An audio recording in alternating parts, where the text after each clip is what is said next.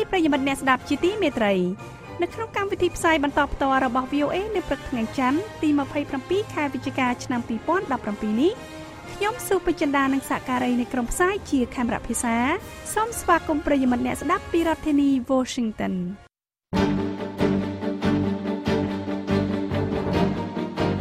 ជាកិច្ចចាប់ផ្ដើមអ្នកនាងហុងចិន្តានឹងជូនដើមរឿងព័ត៌មានសំខាន់ៗនៅព្រឹកនេះសមាជិកសភាអាស៊ានដើម្បីសិទ្ធិមនុស្សថាការជំរុញឲ្យបិទអង្គការសិទ្ធិមនុស្ស CCHR ជាទង្វើគ្មានមេត្តាធម៌របស់ជនផ្ដាច់ការលោកTrumpនិយាយវាយប្រហារទៅលើសមាជិកគណៈបកប្រជាធិបតេយ្យក្នុងការបោះឆ្នោតប្រសិទ្ធភាពរដ្ឋអាល្បាម៉ាថាជាអាយ៉ងរបស់មេដឹកនាំគណៈបក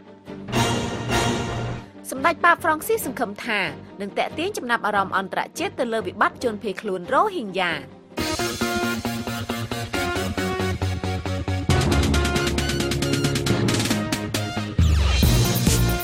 នៅក្នុងការផ្សាយរបស់ VOA នៅវេលាព្រឹកនេះ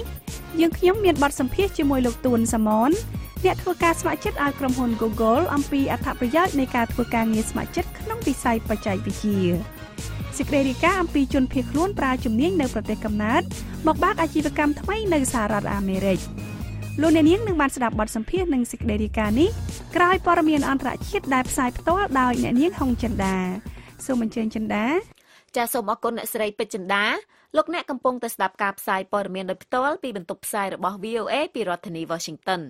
ក្រុមសមាជិកសភាអាស៊ានដើម្បីសិទ្ធិមនុស្សបានហៅការប៉ុនប៉ងបិទមជ្ឈមណ្ឌលសិទ្ធិមនុស្សកម្ពុជា CCHR ថាជាទង្វើឥតមេត្តាធម៌របស់ជនផ្ដាច់ការប្រតិកម្មរបស់ក្រុមសមាជិកសភាអាស៊ានដើម្បីសិទ្ធិមនុស្សនេះដែលមានមូលដ្ឋាននៅក្នុងក្រុងហ្សាកាតាប្រទេសឥណ្ឌូនេស៊ីធ្វើឡើងតែប៉ុន្មានម៉ោងប៉ុណ្ណោះបន្ទាប់ពីលោកនាយករដ្ឋមន្ត្រីហ៊ុនសែនកាលពីថ្ងៃអាទិត្យបានបញ្ជាឲ្យក្រសួងមហាផ្ទៃធ្វើការស៊ើបអង្កេតនិងពិនិត្យមើលលទ្ធភាពផ្លូវច្បាប់ដើម្បីបិទមជ្ឈមណ្ឌលសិទ្ធិមនុស្សកម្ពុជាលោក Charles Santiago ប្រធានក្រុមសមាជិកសភាអាស៊ានដើម្បីសិទ្ធិមនុស្សនិងជាសមាជិកមួយរូបរបស់សភាប្រទេសម៉ាឡេស៊ីបានមានប្រសាសន៍ក្នុងសេចក្តីថ្លែងការណ៍មួយតាមសារអេឡិចត្រូនិកដែល VOA ទទួលបានកាលពីថ្ងៃអាទិត្យថាការជំរុញឲ្យបិទអង្គការសិទ្ធិមនុស្សដ៏គួរឲ្យគោរពមួយនេះគឺជាទង្វើឥតមេត្តាធម៌របស់ជនផ្ដាច់ការហើយវានឹងធ្វើឲ្យមានការរីករាលដាលនៃការភ័យខ្លាចក្នុងចំណោមអង្គការសង្គមស៊ីវិលលោក Charles Santiago បន្តទៀតថាការវាយប្រហាររបស់លោកនាយករដ្ឋមន្ត្រីហ៊ុនសែនទៅលើ CCHR គឺជាភស្តុតាងបន្ថែមទៀតនៃការរអិលកាន់តែជ្រៅទៅរបស់កម្ពុជាទៅក្នុងភាពផ្ដាច់ការក្រោយពីការថ្លែងរបស់លោកនាយករដ្ឋមន្ត្រីហ៊ុនសែនកាលពីថ្ងៃអាទិត្យមជ្ឈមណ្ឌលសិទ្ធិមនុស្សកម្ពុជាក៏បានចេញសេចក្តីថ្លែងការណ៍មួយនៅថ្ងៃដដែលនោះដោយបានគូសបញ្ជាក់អំពីឯករាជ្យភាពរបស់ខ្លួនក្នុងការបំពេញការងារលើកកម្ពស់សិទ្ធិមនុស្សនៅកម្ពុជាដោយឈរលើគោលការណ៍ព្យាក្រឹតនិងឥតលំអៀងទៅរកគណបកនយោបាយណាមួយឡើយមជ្ឈមណ្ឌលសិទ្ធិមនុស្សកម្ពុជាបានបញ្ជាក់ថាប្រសិនបើមានការស៊ើបអង្កេតឯករាជ្យនិងឥតលំអៀងមកលើខ្លួនការស៊ើបអង្កេតនោះនឹងបង្ហាញពីភាពត្រឹមត្រូវរបស់អង្គការនេះលោក Charles Santiago នៃក្រុមសមាជិកសភាអាស៊ានដើម្បីសិទ្ធិមនុស្សបានថ្លែងបន្តទៀតថាមជ្ឈមណ្ឌលសិទ្ធិមនុស្សកម្ពុជាគឺជាអង្គការមួយដែលទទួលបានការគោរពច្រើនជាងគេបង្អស់មួយមិនត្រឹមតែនៅក្នុងប្រទេសកម្ពុជាប៉ុណ្ណោះទេតែថែមទាំងនៅក្នុងតំបន់អាស៊ានទាំងមូលផងដែរលោកថ្លែងបន្ថែមទៀតថាជាច្រើនឆ្នាំមកហើយអង្គការនេះបានបង្ហាញឲ្យឃើញពីឯករាជ្យភាពនិងការបដិញ្ញាដ៏ខ្លាំងក្លាក្នុងការគោរពសិទ្ធិមនុស្សសម្រាប់ពលរដ្ឋកម្ពុជាគ្រប់រូបមជ្ឈមណ្ឌលសិទ្ធិមនុស្សកម្ពុជាត្រូវបានបង្កើតឡើងដោយលោកកឹមសុខាកាលពីឆ្នាំ2002ប៉ុន្តែក្រោយមកលោកក៏បានលាលែងពីតំណែងជាប្រធានអង្គការក្រៅរដ្ឋាភិបាលមួយនេះនៅឆ្នាំ2007ដើម្បីចូលប្រឡូកក្នុងឆាកនយោបាយវិញដោយបង្កើតគណៈបកសិទ្ធិមនុស្សបច្ចុប្បន្នជាប្រធានគណៈបកសង្គ្រោះជាតិដែលទើបតែត្រូវបានតុលាការកំពូលរំលាយចោលនោះលោកកឹមសុខាកំពុងជាប់ឃុំរងចាំការជំនុំជម្រះទោសក្រោយពីលោកត្រូវបានចោទប្រកាន់ពីបទក្បត់ជាតិតាមបណ្ដឹងរបស់រដ្ឋាភិបាលដែលចោទថាលោករៀបចំផែនការបដូររំលំរដ្ឋាភិបាលរបស់លោកហ៊ុនសែនដោយមានសហរដ្ឋអាមេរិកនៅពីក្រោយប៉ុន្តែលោកកឹមសុខាបានបដិសេធការចោទប្រកាន់ប្រឆាំងនឹងរូបលោកហើយគណៈបកប្រឆាំងចាត់ទុកថាចំណាត់ការរបស់រដ្ឋាភិបាលនេះគឺគ្រាន់តែជាល្បិចកលក្នុងការធានាថាលោកហ៊ុនសែននៅតែអាចបន្តកាន់អំណាចតទៅទៀតក្រោយការបោះឆ្នោតជាតិនៅឆ្នាំក្រោយទោះបីជាលោកនាយករដ្ឋមន្ត្រីហ៊ុនសែនបានកាន់តំណែងនេះអស់រយៈពេលជាង3ទសវត្សរ៍មកហើយក៏ដោយ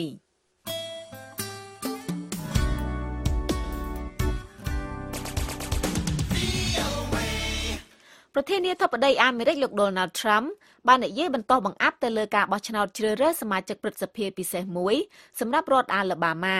ដោយលោកបាននិយាយវាយប្រហារលោក Doug Jones សមាជិកគណៈបកប្រជាធិបតេយ្យថាជាតំណាងរាស្ត្រម្នាក់ដែលនឹងក្លាយជាអាយ៉ងរបស់ថ្នាក់ដឹកនាំគណៈបកប្រសិនបើលោកត្រូវបានបោះឆ្នោតជ្រើសរើសជាសមាជិកព្រឹទ្ធសភានៅខែក្រោយនោះនៅក្នុងប្រអប់បញ្ចេញមតិលើបណ្ដាញសង្គម Twitter លោក Trump បានលើកឡើងពីលោក Roy Moore ដែលបេក្ខជនត្រូវបានតែងតាំងដោយគណៈបកសាធារណរដ្ឋដែលត្រូវបានចោទប្រកាន់ថាបានបំពានផ្លូវភេទក្មេងស្រីជំទង់2នាក់កាលពី4ទសវត្សរ៍មុននៅពេលដែលលោកនៅជារដ្ឋអាជ្ញាម្នាក់ក្នុងវ័យ30ឆ្នាំនិងបានតាក់ទងក្មេងស្រីជំទង់ផ្សេងទៀតផងនោះប៉ុន្តែលោក Trump បាននិយាយថាលោក Jones ដែលជាអតីតរដ្ឋអាជ្ញាសហព័ន្ធនឹងត្រូវសងគុណមេដឹកនាំកំពូលខាងគណៈបកប្រជាធិបតេយ្យ2នាក់នៅក្នុងសភាគឺលោកសមាជិកព្រឹទ្ធសភា Charles Schumer និងលោកស្រីសមាជិកសភា Nancy Pelosi ការបោះឆ្នោតដែលនឹងប្រព្រឹត្តទៅនៅថ្ងៃទី12ខែធ្នូខាងមុខនេះគឺសម្រាប់អាសនៈដែលនៅសល់ពេល3ឆ្នាំដែលជាអតីតអាសនៈក្នុងព្រឹទ្ធសភារបស់លោក Jeff Sessions ដែលបានលាលែងពីតំណែងកាលពីដើមឆ្នាំ2017ដើម្បីចូលរួមជាមួយនឹងគណៈរដ្ឋមន្ត្រីរបស់លោក Trump ដោយកាន់តំណែងជារដ្ឋមន្ត្រីក្រសួងយុតិធម៌អាមេរិកដែលជាតំណែងកំពូលខាងអនុវត្តច្បាប់នៅក្នុងសហរដ្ឋអាមេរិក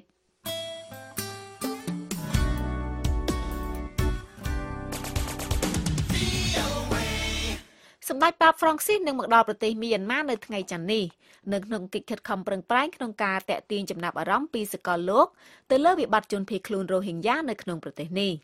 មេដឹកនាំវិហារសាសនាគ្រិស្តនិកាយរ៉ូម៉ាន់ខាតូលិករូបនេះនឹងធ្វើទស្សនកិច្ចទៅកាន់ប្រទេសបង់ក្លាដេសនៅថ្ងៃប្រហ័សកាលវិភាគរបស់សម្ដេចប៉ាបមិនមានការធ្វើទស្សនកិច្ចទៅកាន់ជំរំជនភៀសខ្លួននោះទេប៉ុន្តែលោកមានគម្រោងនឹងជួបជាមួយនឹងជនអម្បូររ៉ូហីញ៉ាមួយក្រុមតូចនៅក្នុងរដ្ឋធានីដាកានៃប្រទេសបង់ក្លាដេសសម្ដេចប៉ាបហ្វ្រង់ស៊ីសបានថ្លែងទៅកាន់វិទ្យុវ៉ាទីកង់ថាខ្ញុំមកដើម្បីប្រកាសជាសាធារណៈអំពីសាររបស់ព្រះយេស៊ូវដែលជាសារនៃការផ្សះផ្សាគ្នាអត់ឱនឲ្យគ្នានិងសន្តិភាព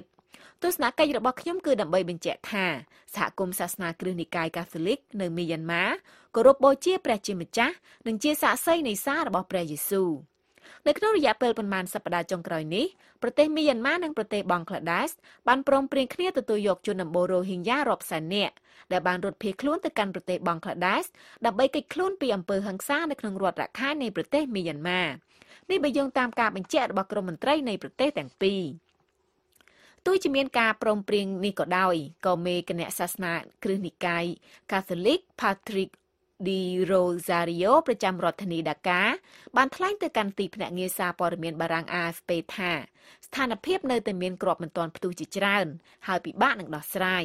លោកបានបន្តថាខ្ញុំសង្ឃឹមថាជនអម្បូររ៉ូហីញ៉ាអាចត្រឡប់ទៅកាន់ប្រទេសមីយ៉ាន់ម៉ាវិញបាន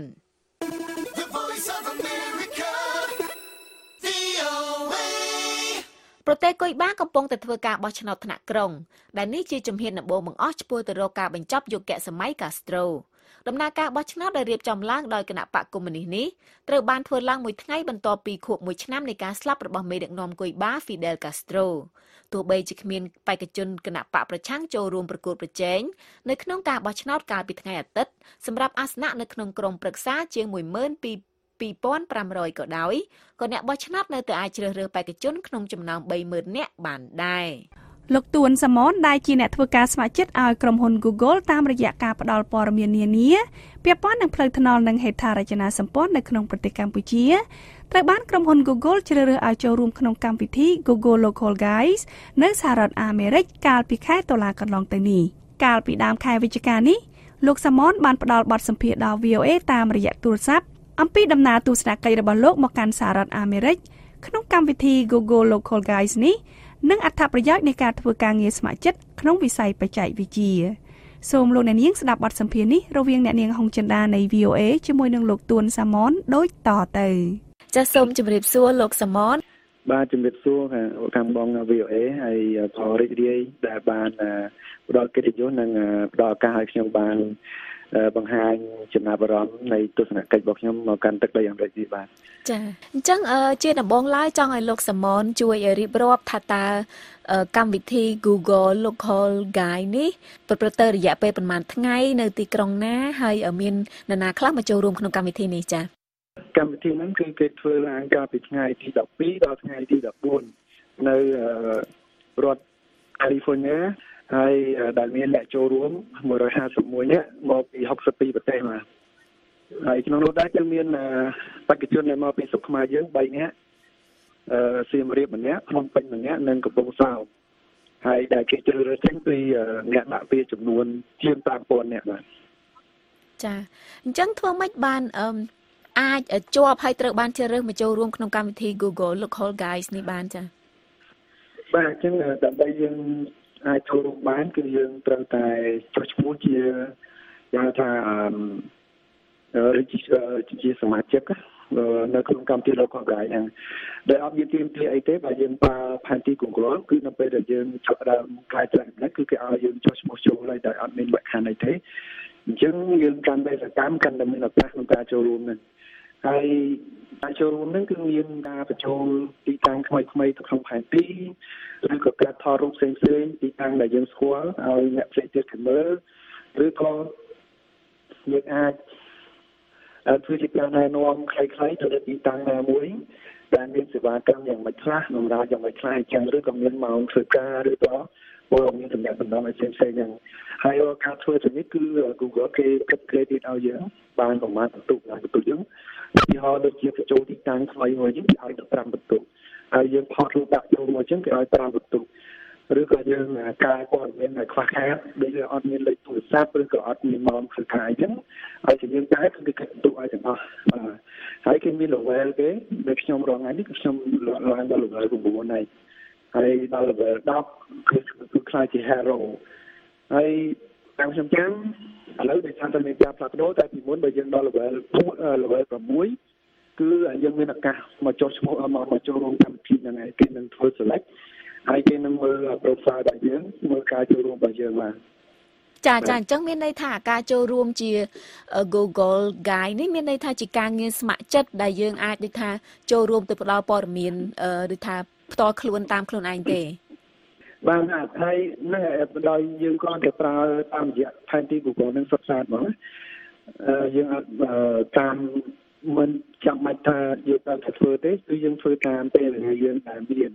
ដូច្នេះយើងពេលខ្លះខ្ញុំចំណាយពេល 2-3 នាទីហ្នឹងទៅពេលដែលខ្ញុំប្រើផែនទីខ្ញុំអាចបញ្ចូលរូបភាពខ្ញុំអាចបញ្ចូលព័ត៌មានដែលខ្វះខាតអញ្ចឹងដោយសារថាកត្តាធំបំផុតដែលខ្ញុំជំរុញខ្ញុំចូលរួមនេះគឺពេលដែលខ្ញុំនៅភ្នំពេញគឺខ្ញុំបែងគ្រួសារ8ផ្លូវហើយពេលនោះគឺតន្ត្រីអត់មានទេហើយខ្ញុំហើយទៅប្រើផែនទី Google ហ្នឹងដើម្បីនាំផ្លូវខ្ញុំទៅណាអញ្ចឹងហើយក្នុងនោះគឺព័ត៌មានអត់សូវមានទេខ្ញុំចាប់តាមធ្វើបញ្ចូលបដាតាំងពីឆ្នាំ2013មកប៉ុន្តែពេលនោះគឺកម្មវិធី Local Guide នេះគេអត់បានបើកទេគេទើបបើកតែនៅឆ្នាំ2016ហើយគេបានរកកម្មវិធីនេះគឺ2ដងហើយនេះជាលើកទី2កាលពីលើកនោះគឺឆ្នាំ2016ហើយក្នុងនោះគឺមានតែ70អ្នកដែលចូលរួមទៅលើកនេះដោយសារថាការបញ្ចូលទាំងនេះគឺវាច្រើនចង់លើកទឹកចិត្តនឹងកិច្ចការចំនួនថ្មីមួយទៀតដែរចុះជាក់ស្ដែងតាក់ទងទៅនឹងកម្មវិធី Google Local Guides ក្នុងឆ្នាំនេះក្នុងទីក្រុង San Francisco ហ្នឹងក្នុងរយៈពេលដែលលោកចូលរួមពីថ្ងៃ12ដល់ថ្ងៃ14ខែតុលាហ្នឹងតើលោកបានរៀនសូត្រចេះអ្វីខ្លះពីកម្មវិធីនោះចា៎តែប៉ុន្តែការចូលមកនេះគឺมันជាគម្រាមពេញទេប៉ុន្តែគឺមានការឆ្លុះបញ្ចាំងឬក៏គន្លឹះផ្សេងៗទៀតដើម្បីធ្វើឲ្យផែនទីនេះកាន់តែប្រសើរឡើងដូចជាមានប្រធានបទជាច្រើនដូចជាកន្លែងខ្លះគឺគេធ្វើយ៉ាងណាចង់ឲ្យអ្នកចូលរួមនឹងជួយព័ត៌មានកាន់តែល្អកាន់តែមានតម្លៃកាន់តែទុកចិត្តដូចជាហើយសប្តាហ៍នេះក៏ពុំតែធ្វើជាពលាការនៅជុំវិញពិភពលោកគ្រប់ប្រទេសដែលជាមានសមាជិកនោះគឺគេធ្វើនៅទីតាំងទាំងឡាយណាដែលមាននៅលើទីតាំង Google អត់ចង់ឲ្យដាក់ access disable គឺជនពិការគាត់អាចធ្វើដំណើរបានមានន័យថាយើងជួយ recommend ទីតាំងណាដែលអាចឲ្យជនពិការធ្វើដំណើរចូលបានទាំងកន្លែងចតទាំងកន្លែងគាត់ធ្វើដំណើរបានអញ្ចឹងវាជាទាំងមួយទៀតគឺយើងអាចធ្វើ street view ធ្វើរូបភាព street view ដោយខ្លួនឯងបានបាទគឺមានន័យថាយើងអាចធ្វើបច្ចុប្បន្នភាពរូបគេហៅរូបមើលតាមផ្លូវទស្សនវិជ្ជាផ្លូវហ្នឹងដោយសារស្រុកខ្មែរយើងក៏បានឲ្យដែរប៉ុន្តែមិនទាន់គ្រប់ជ្រុងជ្រោយទេហើយនឹងកន្លែងខ្លះទៀតដែលយើងទើបតែកសាងថ្មីហ្នឹងក៏យើងអត់មានដែរអញ្ចឹងគេអាច គេណែនាំមកយើងថាយើងអាចធ្វើបានដោយប្រើឧបករណ៍តិចតួចទេឬក៏យើងអាចខ្ចីគេបានបាទប៉ុន្តែអានឹងការខ្ចីនេះគឺវាធំណាស់តើយើងសរសេរ proposal ឲ្យច្បាស់លាស់ហើយនឹងតាក់ទងនឹងអាជីវកម្មផងដែរបាទគឺធ្វើយ៉ាងណាឲ្យអាជីវកម្មរបស់យើងទីតាំងអាជីវកម្មរបស់យើងហ្នឹងគឺផ្ដល់ព័ត៌មានទៅឲ្យអតិថិជនងាយស្រួលស្វែងរកបាទហើយនឹងមានកលឹះផ្សេងៗទៀតក្នុងនឹងដែរគឺគេចង់បានការឆ្លើយតបរបស់យើងវិញដែរបទពិសោធន៍របស់យើងដែលជួបផ្ទាល់ហ្នឹងអញ្ចឹងអ្នក developer ទាំងហ្នឹងគឺគាត់ចង់បានអតិថិជនទាំងហ្នឹងយកទៅកែលម្អបាទអញ្ចឹងវាមានប្រតិបត្តិផ្សេងៗទៀតដែលតាក់ទងនឹង technical និង technology ទាំងអស់ដែលពិសេសគឺតាក់ទងនឹងផែនទី Google ហ្នឹងតែម្ដងបាទចា៎អញ្ចឹងក្រោយពីចូលរួមនៅក្នុងកម្មវិធីរបស់ Google រយៈពេល3ថ្ងៃរួចហើយនឹងធ្វើដំណើរត្រឡប់ទៅប្រទេសកម្ពុជាវិញហ្នឹងតើលោកនឹងមានផែនការអ្វីបន្តទៀតដែរចា៎បាទខ្ញុំនឹងនៅតែបន្តសកម្មភាពនេះមកខ្ញុំគិតថាសម្រាប់ខ្ញុំមានទស្សនៈមួយថាអ្នកមានឬអ្នកមានធនធានគេចង់ជួយប្រទេសជាតិគឺគាត់ចំណាយលុយចំណាយអីហើយយើងមានចំណេះយើងមានពេលវេលាយើងអាចឆ្លៀតជួយតាមរយៈហ្នឹងដោយសារខ្ញុំគិតឃើញថាខ្ញុំចង់ឲ្យប្រទេសជាតិរបស់យើងដើរទាន់បច្ចេកវិទ្យាហើយអញ្ចឹង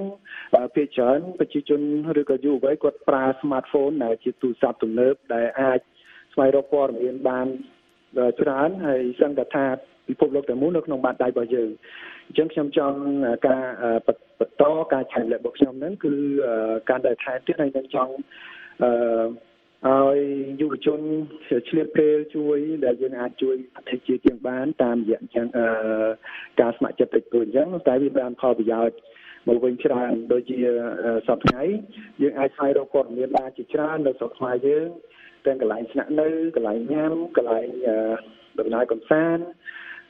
ឬក៏មធ្យោបាយផ្សេងៗទៀតដែលបម្រើដល់ការរស់នៅឬក៏មធ្យោបាយប្រើប្រាស់ប្រចាំថ្ងៃបាទ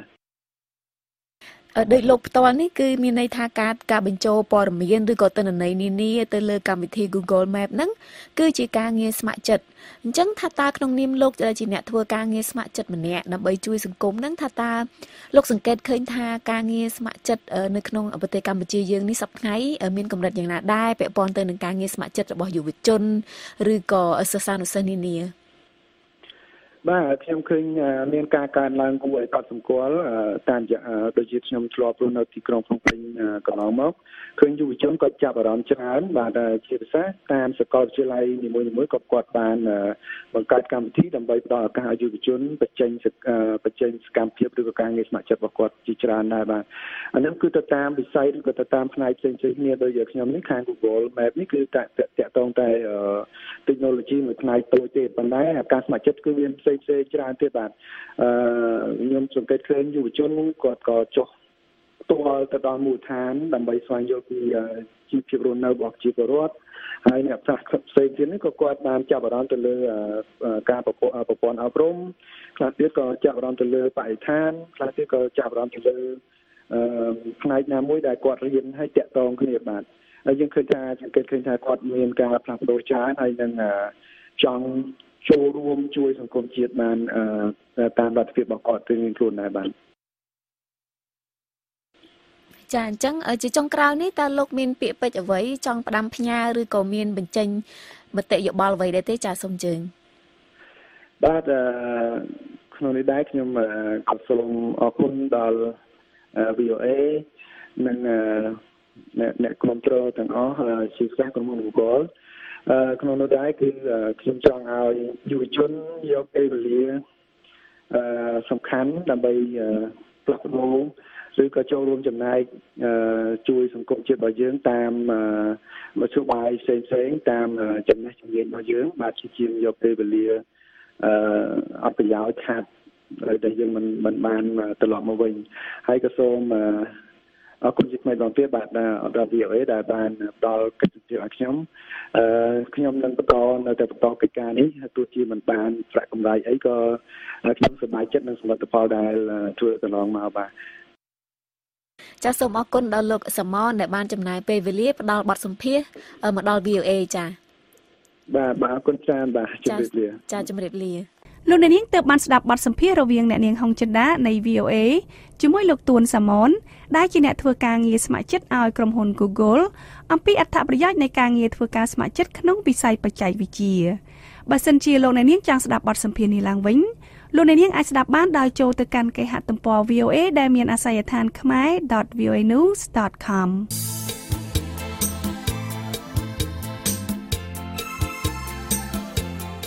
អស់លោកអ្នកនាងជាទីមេត្រីនៅក្នុងការផ្សាយរបស់ VOA នៅរាត្រីនេះពីម៉ោង 8:30 នាទីដល់ម៉ោង 9:30 នាទីសូមលោកអ្នកនាងរងចាំស្ដាប់សេចក្តីរាយការណ៍ព័ត៌មានថ្មីៗពីប្រទេសកម្ពុជាពីតំបន់អាស៊ីនិងពីជុំវិញពិភពលោកជាពិសេសគឺកម្មវិធី Hello VOA ប្រចាំខែស្ដីពីអភិបាលកិច្ចល្អក្រោមប្រធានបទអនាគតកំណែទម្រង់ក្នុងពេលគ្មានបកប្រឆាំងនិងមានសម្ពាធអន្តរជាតិដែលមានលោកអោកសេរីសុភ័ក្រអ្នកឯកទេសខាងផ្នែកអភិបាលកិច្ចល្អជាវាគ្មិន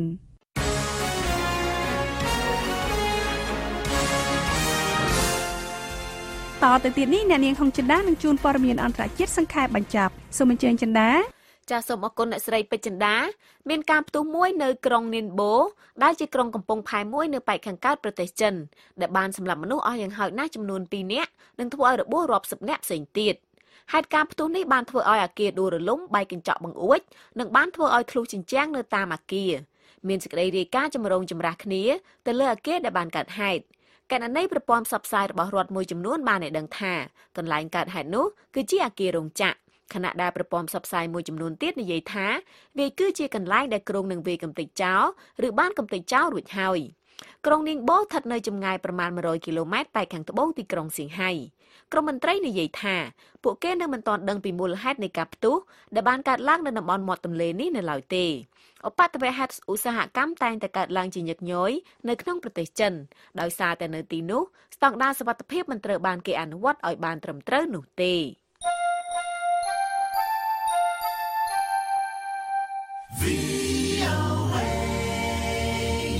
អ្នកកាន់សាសនាអ៊ីស្លាមនិកាយស៊ូហ្វីនៅក្នុងប្រទេសអេស៊ីបនិយាយថាពួកគេគ្រោងនឹងបន្តរៀបចំផែនការប្រារព្ធពិធីខួបកំណើតប្រចាំឆ្នាំរបស់អ្នកបង្កើតសាសនាអ៊ីស្លាមមូហាម៉ាត់របស់ពួកគេបើទោះបីជាប្រទេសនេះកំពុងជួបប្រទះការវាយប្រហារដែលបានសម្លាប់រង្គាលនៅឯព្រះវិហារសាសនាអ៊ីស្លាមមួយនៅជ្រោយស៊ីណៃដែលបានសម្លាប់មនុស្សអស់ចំនួន305នាក់និងរបួសចំនួន128នាក់ក៏ដោយនៅមិនទាន់មានក្រុមណាមួយអះអាងទទួលខុសត្រូវលើការវាយប្រហារកាលពីថ្ងៃសុក្រនេះនៅឡើយទេអាកាសយានដ្ឋាននៅលើកោះបាលីក្នុងប្រទេសឥណ្ឌូនេស៊ីនៅតែបើកដំណើរការជាធម្មតាកាលពីថ្ងៃអាទិត្យទោះជាមានការកំទេចភ្នំ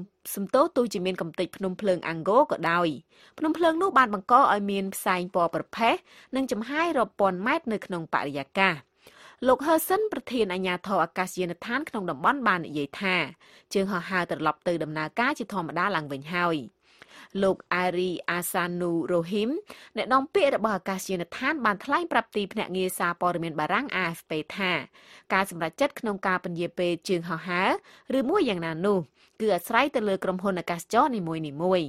ហេតុការណ៍ផ្ទុះភ្នំភ្លើងកាលពីថ្ងៃសៅរ៍គឺជាហេតុការណ៍លើកទី2ហើយដែលបានកើតឡើងក្នុងរយៈពេលមិនដល់មួយសប្តាហ៍ផង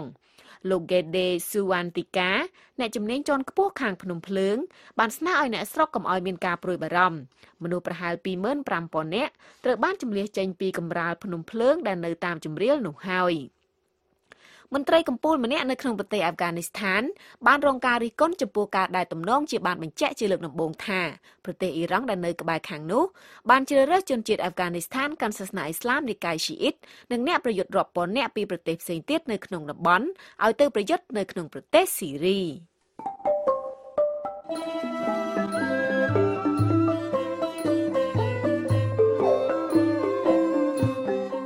វិធីផ្សាយរបស់ VOA នៅវេលាព្រឹកនេះចាប់តែត្រឹមនេះក៏ប៉ុន្តែលោកអ្នកនាងនៅអាចស្ដាប់ឬអានព័ត៌មានរបស់ VOA ឡើងវិញបាន